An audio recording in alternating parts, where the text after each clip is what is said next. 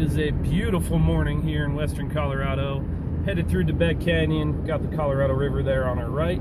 So welcome back everybody. David Shepard here on the Humble Hotshot channel.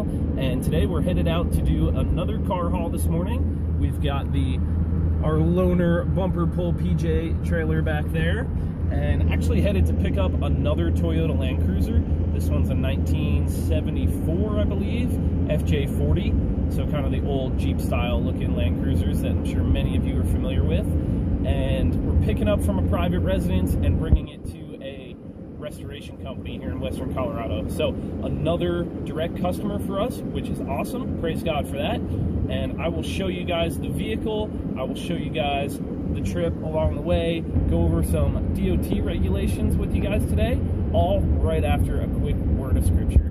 So today I'm going to share Matthew chapter 5, verses 44 and 45. This is Jesus speaking during his Sermon on the Mount, and he says, I say to you, love your enemies and bless those who persecute you, so that you may be children of your Father in heaven. For he makes the sun to rise on the evil and on the good, and sends rain on the righteous and on the unrighteous. So, a really difficult command here. I struggle with it myself, but really an excellent call to, instead of retaliating and seeking revenge from those who might harm you, instead we're to pray for their good, pray for them to change for good. And it says, then we'll be children of our Father in heaven, because he sends sun and rain and gives life and breath even to evil people and those who hate God. But God does not wish that any would perish, but that all would come to repentance. So if we're really loving our neighbor, loving our fellow man, even if they do us harm, we shouldn't retaliate. We shouldn't do the old eye for an eye, but instead we should pray for their repentance and that they would change for good. And really, that will make the world a better place, rather than repaying evil for evil, as you know, our human hearts really desire to do at times. So thanks for listening to that, guys. We're just about out of the canyon now. Hope you guys enjoyed the view, and I'm gonna catch back up with you when we get to our pickup. Like I said, I'll show you the vehicle, and I'm gonna go over kind of what's required. I get this question quite a bit: what's required to display as far as DOT numbers and MC numbers and all that stuff. So I'm gonna show you guys what's required with that, and catch back up with you soon. All right, we've got the Toyota FJ40 Land Cruiser loaded up. I've shown you guys how to strap down vehicles plenty of times in the past, but there are a couple unique things I've noticed with older vehicles. So a couple tips, just things to watch out for. And then, as I promised, I'm going to show you guys what's required as far as displaying numbers for commercial vehicles. So you can see I've got the truck magnets on with a little bit of privacy tape. And as I've mentioned, well, maybe not in videos, but in the comments, some people have asked where are my DOT numbers. So these are magnets, obviously removable, and I do always remove them for the videos. Some other hotshot YouTubers have actually had issues. Unfortunately, there's people out there that'll, I guess, see a number on a video and start running trucks, trailers under that DOT number. So obviously that's not gonna last long. You'll be found out pretty quickly, but not something I ever want to deal with. So I always remove the magnets for the videos, but since this question has come up, what is required to display as far as numbers, I'm going to get into that in just a minute. And first I'll show you guys a little closer look at this actually really nice condition 1974 Toyota FJ40, as I said, and it is going to a restoration shop here in western Colorado, but just kind of for a mechanical freshen up. It's going to get disc brakes and kind of some modern upgrades, which is cool, but really good condition overall. This is actually an aluminum tub, aftermarket aluminum tub that was put on there in the 80s, and really nice little rig. Starts up good, runs good. I drove it up onto the trailer, and a couple things I did notice with these older vehicles. Number one, there's no wheel lock. You can see the tires are not perfectly straight like I usually get them. Not that it really matters, but when I started strapping down, I think I did the other side first, but when I started pulling the strap tight, the tire was moving a lot more than it typically would, and I realized, older vehicle doesn't have a steering wheel lock like the new ones would. So obviously there's ways to get around that. Just pull one side kind of snug, go back to the other side, or have someone hold the wheel if you got an extra set of hands.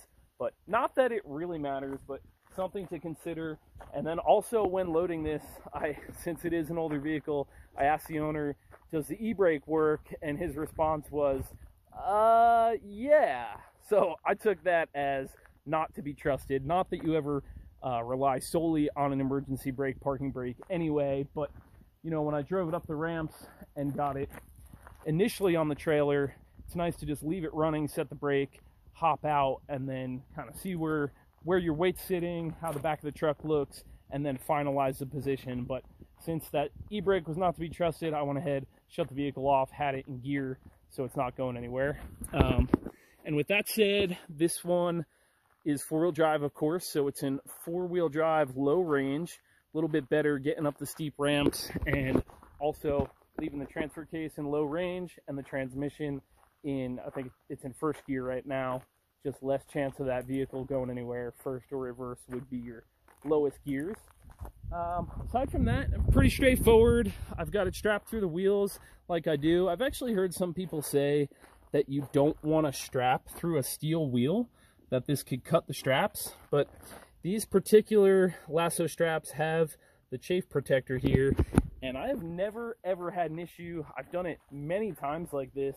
I always prefer to go through the wheel rather than around the entire tire. To me, that has a greater likelihood of moving around with all the tire squish on both sidewalls, and then also, you know, once the strap's tight, this shouldn't happen, but also just the opportunity for that strap to slip off. There's no true mechanical, you know, this is going through a hole where it can never come out of here, whereas around a tire it could slip and loosen up, especially if this tire moves back and forth a little bit.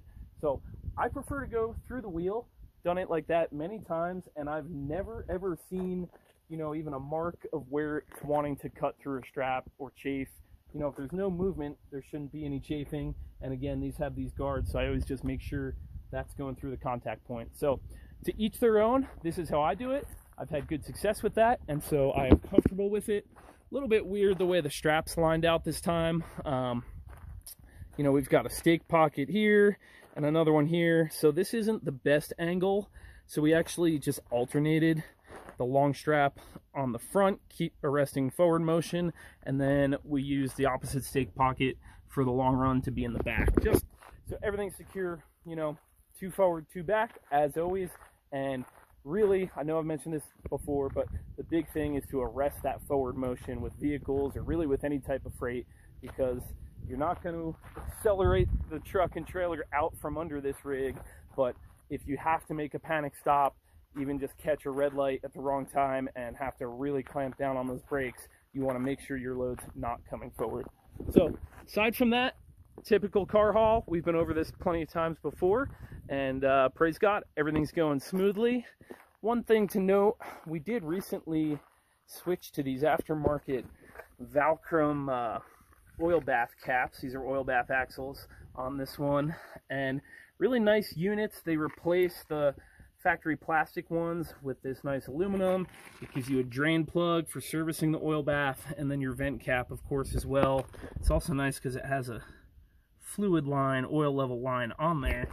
However, I did notice after I installed these, we were having leaks with them. So when I first put them on, I didn't go too crazy tight because, like I said, these are aluminum threads going into a steel hub, and I'm always just nervous about dissimilar metals and stripping out that soft aluminum. So I went back around, snugged each of them up, and that did cure 3 out of 4. However, you can see the oil sling on this wheel, and actually a little seepage even, and I'm just not sure where it's coming from. I snugged this one just like the other 3, so perhaps this drain plug, the Allen bolt there, needs some thread sealant, but it actually looks like it's coming out from around this cap. So still plenty of oil in there. I've been checking all the oil levels as well as the hub temperatures like I always do. So I don't know, something to note. I guess the verdict, the jury's still out on the Valcrum caps. I think they look cool. They look nice on the red trailer. But yeah, I'll keep you guys posted on that and see how those hold up. But big topic today, like I said, is the DOT and MC numbers. So once again, you can see my magnets here and what is required for commercial hauling. So unfortunately, this is one of those rules that does vary state by state, and each state kind of requires something a little bit different. But according to my research from the FMCSA, the bare minimum is company name. You can see I've got up top DOT number, and then MC number is actually optional, but I've heard some states do want to see that.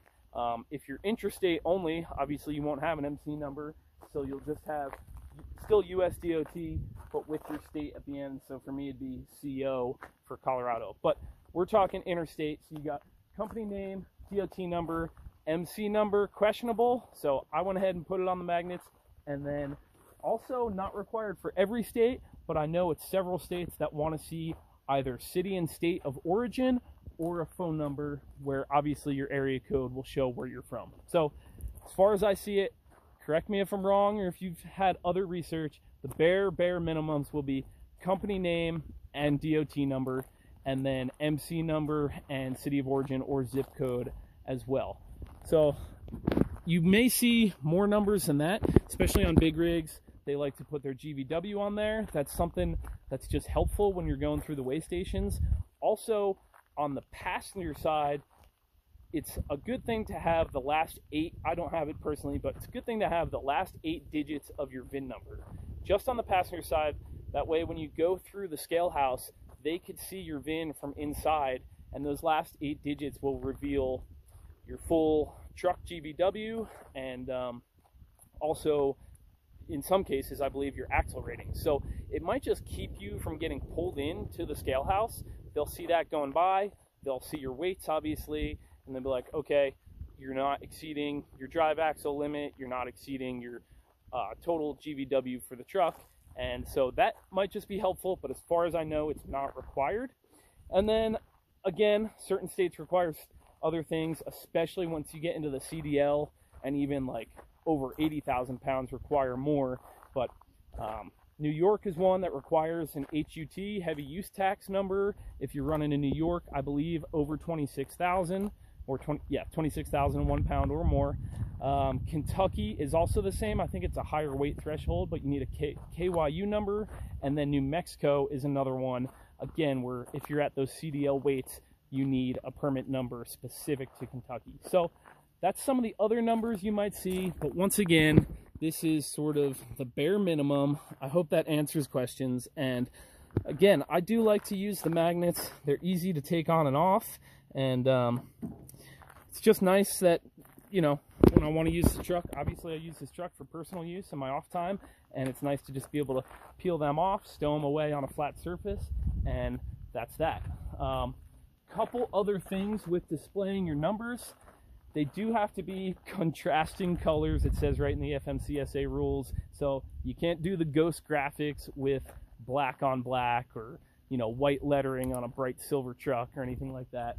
And then also the lettering is supposed to be a minimum of... All right, we're back in the truck, as you can tell. Sorry that last clip got cut off because the dang camera overheated and shut itself off. So I apologize for that, but I mentioned the contrasting colors, and the last thing I want to mention about displaying DOT, MC numbers, all that, is that the lettering does have to be an 1.5 inches tall, 1.5 inches in size. I know I've seen it smaller on other trucks, but again, I don't know if any DOT officer is going to get too nitpicky about that stuff, but there you have it. Those are the regulations. I hope that helps clear some things up and answer those questions for you guys. And aside from that, like I said, I do like using the magnets since they're removable. I can put them in different places, and I do like to alternate. Sometimes I put them on the rear door on each side, and sometimes I put them on the bed side. And that's one thing I will mention with using magnets, especially if you're in the Rust Belt or something like that, or just an area with a lot of moisture.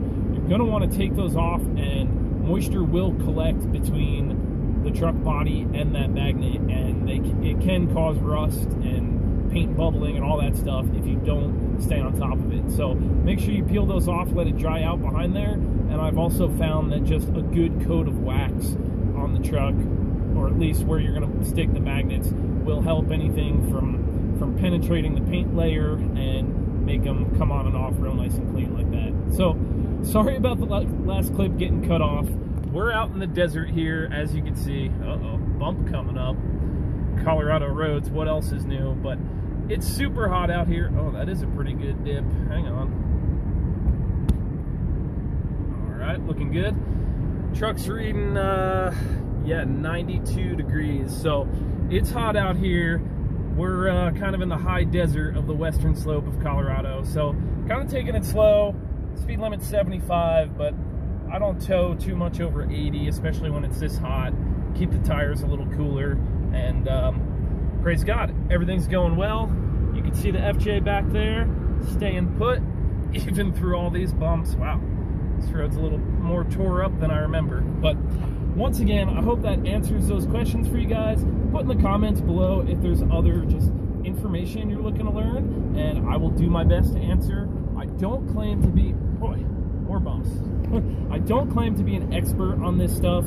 I've done my own research, and that is something worth mentioning, that, you know, it'd be great if all these DOT regulations were completely cut and dry and uniform across the board in all 50 states, but that's just not the case. You have to do your own research, which includes a lot of reading, and then it's also the interpretation of those laws, and officers are given discretion, so their interpretation might be a little bit different. So